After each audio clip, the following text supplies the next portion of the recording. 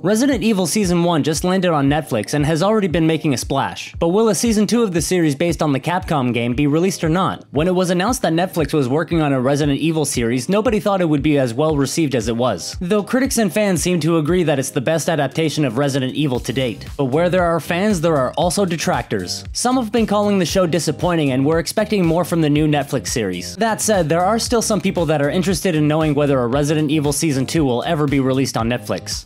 If you've been here to Small Screen before, you know that we like to keep our videos short and to the point. So if you like that about us, please like, subscribe, and crack that notification bell. So, the viewership numbers on the first season of Resident Evil were pretty high. 988,000 US households watched the premiere of the series during its first 4 days of streaming on Netflix. Moreover, Forbes added that the series ended up debuting in the second spot on Netflix's top 10 and then climbed to the top spot in just a few days. It ended up dethroning Stranger Things Season 4 in the process, which is no easy feat. The series continues to be popular as it holds the #1 spot as the most streamed show on Netflix. We're #1. Top 10 in over 92 countries, and held the #2 spot on the global top 10 on Netflix during its first 4 days. The new Resident Evil series was created for Netflix by Andrew Dabb, and so far there's been no official announcement for a second season by Netflix. Dabb's previous work includes writing for the television show Supernatural. He was actually quite an important writer on the show and even became the show's co-showrunner for its final 4 seasons.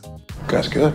Despite not having an announcement from the streaming platform, Dabb's not been quiet about wanting to do more seasons of the new Resident Evil series. In an interview with comicbook.com, he explained, "The games are our backstory. Everything that happened in the game exists in this world.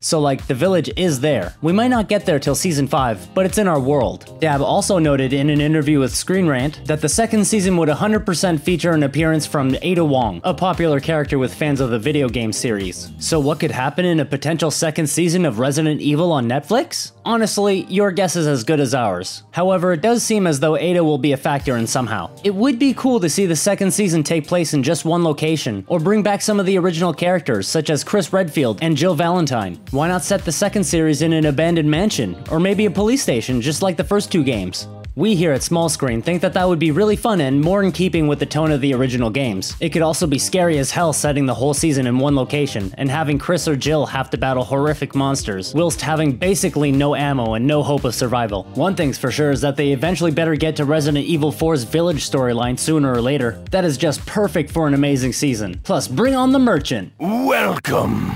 What are you buying?